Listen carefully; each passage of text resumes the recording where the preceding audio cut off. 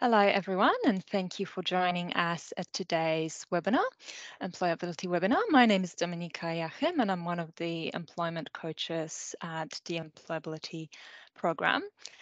And today's webinar, we're going to be talking about discrimination, and more specifically, disability discrimination within workplace. The employability team is constantly developing new information on this really important and yet often overlooked issue. But today we'll try to cover a few important aspects of it. Some of the things that we'll be talking about include what is discrimination and what are the various types of it. What are your rights and how the laws are set there to protect you before or against discrimination. And we'll give some examples of what discrimination may actually look like in the real life, as well as we'll share advice on what can be done if you are experiencing discrimination in a workplace and where to seek help.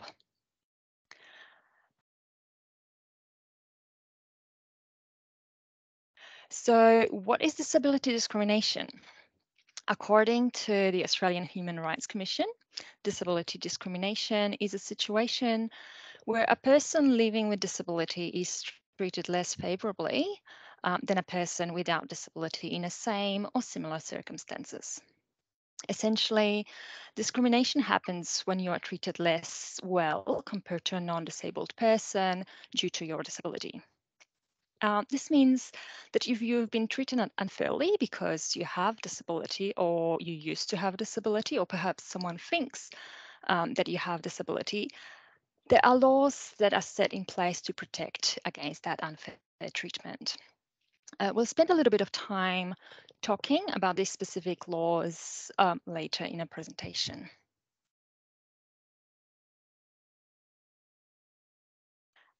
So discrimination itself is quite a complex concept, and it has different forms, can have different forms. But there are two main phases of discrimination. Discrimination can be direct or indirect. So direct discrimination is really the kind that prevents people from their basic rights according to the laws, or stops people from trying to go about their normal daily life.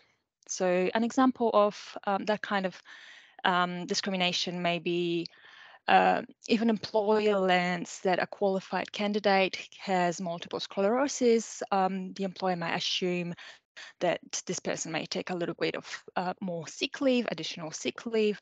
So instead, hire someone who doesn't have a disability purely based on that assumption.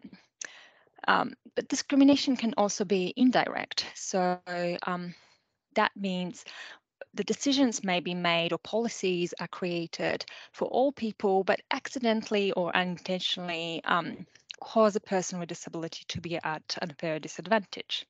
So example of this may be where an office or a gym may require stairs to enter, and that would prevent a wheelchair user from accessing the facilities. Now we'll look at some more examples of disability discrimination and what that might look like. While it can be a little bit confronting, it's good to sort of look at some of those examples and see what that can look like in the real world. So discrimination, rather, discrimination, and especially discrimination related to people with disability, is not often talked about. But as you can see from these examples, it's really important to share this information so that we can actually start to address that. That is often quite blatant and sometimes not so blatant unfair treatment. So let's quickly look through these. Some of the examples of discrimination in a workplace: asking a job applicant about the medical history or history of diagnosis, asking a disabled applicant to submit a medical exam without asking the same of another applicant, or rejecting an applicant after an interview due to concerns the employer would need to make the building more accessible and invest additional adaptive equipment to accommodate a person with disability. Another example may be telling offensive jokes about a person with disability repeatedly, which creates a hostile working environment, or refusing a reasonable, rather, reasonable request for a workplace modification or adjustment to accommodate a person's disability needs. Another option might be denying or passing over an employee for promotion or salary raise because of a disability, or if a company refuses to hire anyone with a history of back problems, regardless of the duties involved.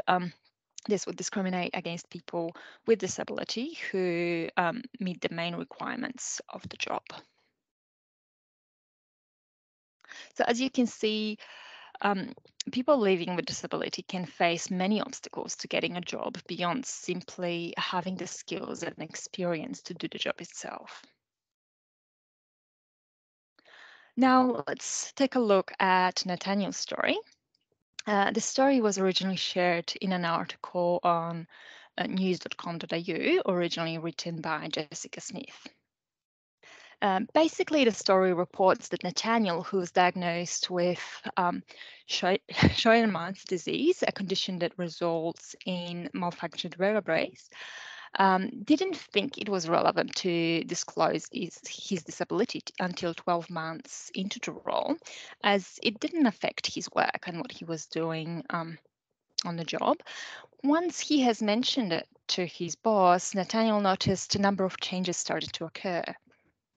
He was passed over for a number of projects. A promotion that was promised to him, didn't happen. Then new staff members were being placed in his place, basically doing his job, and he wasn't given any other work to replace his tasks. Essentially, he felt like his job was being taken away from him.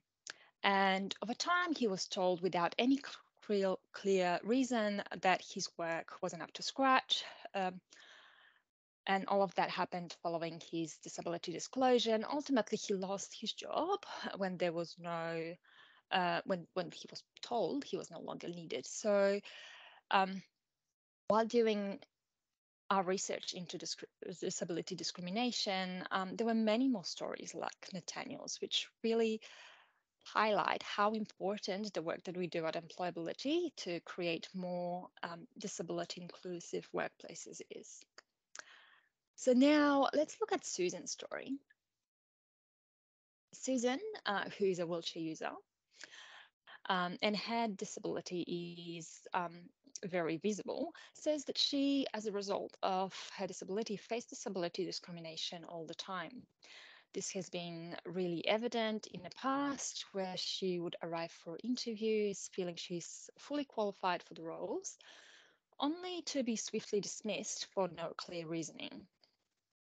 And these examples are just two examples of disability discrimination that people with disability in the community face in the workplace on an everyday basis.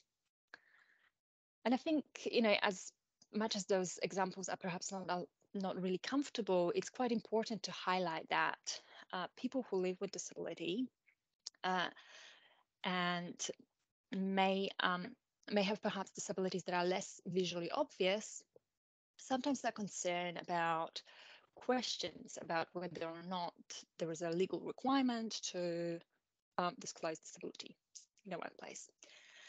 The fact is, there is actually no obligation to disclose your disability if it does not impact on the inherent requirements of the role, something that many people are not really aware of. So that's worth keeping in mind. Now let's take a look at some statistics from the Australian Bureau of Statistics regarding disability discrimination. According to the ABS, of the estimated 264,000 people aged between 15 and 64 living with disability across the household in Australia, 1 in 4, that's 24%, said discrimination took place by the employer. 18 That's 2 in 11 people said they faced the discrimination from work colleagues. And that's fairly huge number. 42% of disability discrimination is related to a workplace. And just to put that into context, some other sources of discrimination were coming from a person who provided goods or services, for example, health staff, bus or taxi drivers, hospitality staff, sales assistants, etc., family or friends, or strangers on the street. And looking at those figures, especially looking at employment settings, this is quite significant, and it's not good to see the 42% of disability discrimination overall is related to workplace.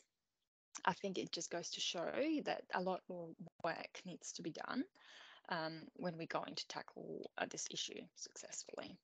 So while we're on the subject of workplace discrimination, let's spend a little bit of time talking about where you can go to get help and support if you have experienced discrimination or have been discriminated against because of your disability. If you feel you have been discriminated against because of your disability or have experienced bullying, harassment, etc., you can file a formal complaint via the Australian Human Rights Commission on the website portal. And there is a lot of information there covering what discrimination is and advice on how to deal with it and how to prevent it. I think it's really worthwhile to spend some time on the portal just to get the sense of what support is available.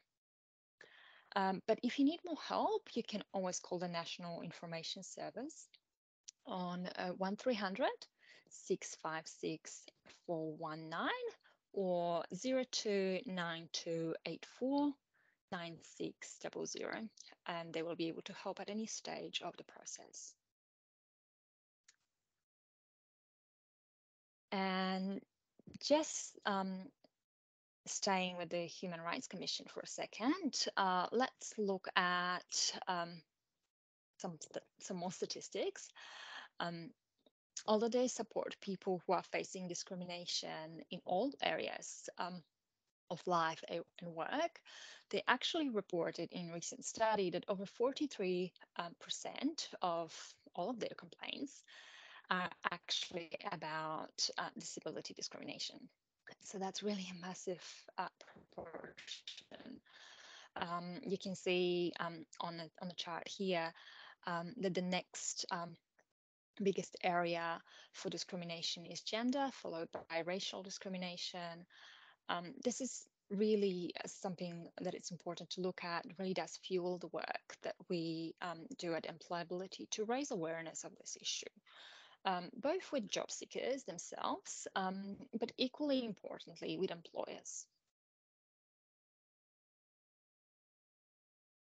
So if you feel like you've been discriminated against at workplace because of your disability, you should know that first and foremost, you are not alone and you have every right to be treated equally. As we mentioned before, there are specific laws that protect your rights, and most significant piece of legislation in Australia is the Disability Discrimination Act, which was passed into law in 1992.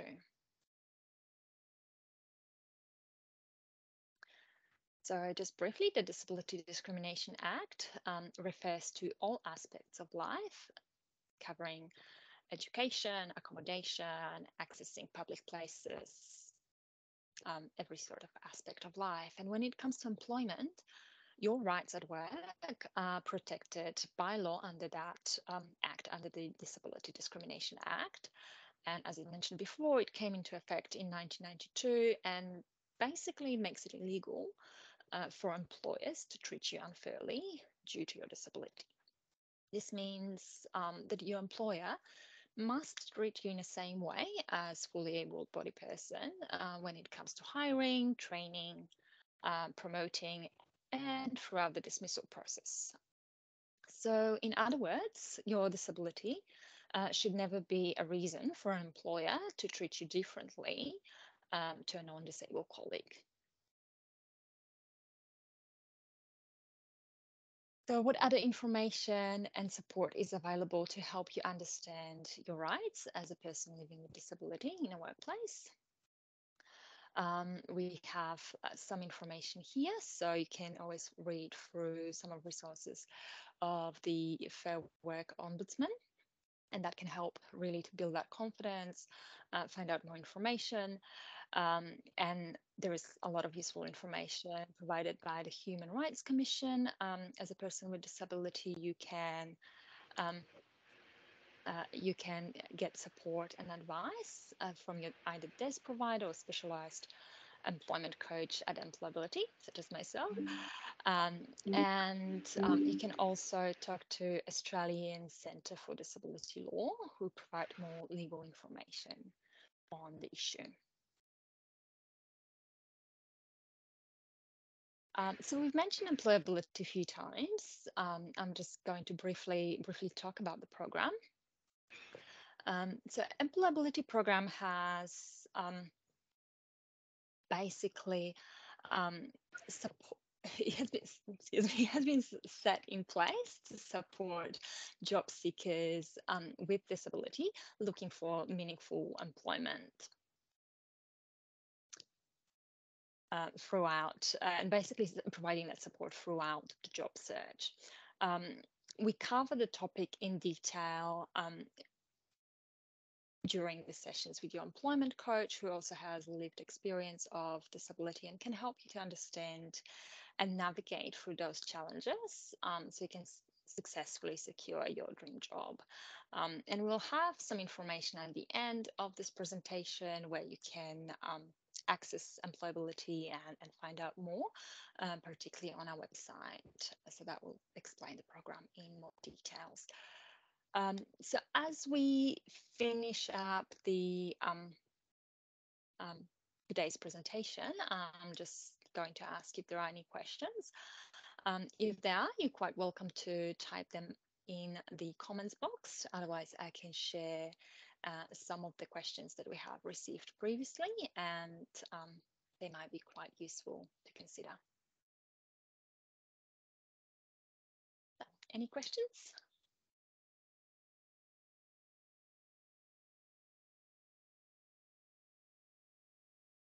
Okay, we've got one question here. Can I access the program from anywhere in Australia, and how long does the program take? That's a really good question. And the answer is yes, you definitely can access the program anywhere in Australia, as long as you've got reliable internet connection and a device where you can connect to. So either a laptop, a mobile, tablet, anything will do. And basically, the program would require you to spend some time online, covering some of the content, as well as talking to your employment coach and looking at a little bit more detail. Now, when it comes to how long does it take, it really depends on a person. Some people may perhaps be a little bit more job ready and would just need to touch on their resume and cover letter skills, may go through some of the information quite quickly, and others may want to spend a little bit more time, especially if they need to build up that confidence when it comes to job search overall. So it's really quite difficult to tell the exact time frame, but I would say, you know, it can be done as quickly as a matter of weeks. There is 10 modules that we're covering, so it potentially could be done within 10 weeks or even less. Now we've got another question around the cost. The good thing about the program right now, there is absolutely no cost. So all we're asking for is people's attention and time, really, to spend some time on the program. I think we have another question coming up. Do I have to look for work, or do you search on my behalf?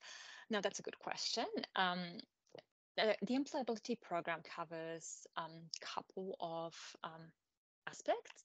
So one obviously is helping the job seekers, but we also work with some employers who are actively looking for suitable candidates for the workplaces. So um, we can look at possibility of perhaps introducing our candidates to suitable employers. While we cannot guarantee that the person will um,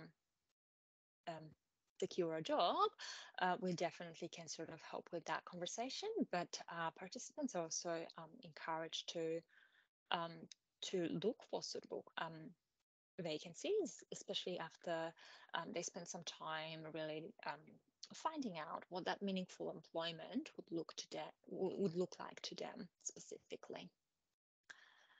Yeah, what if I don't have a resume? Will you be able to help me? Absolutely. That's definitely part of the program.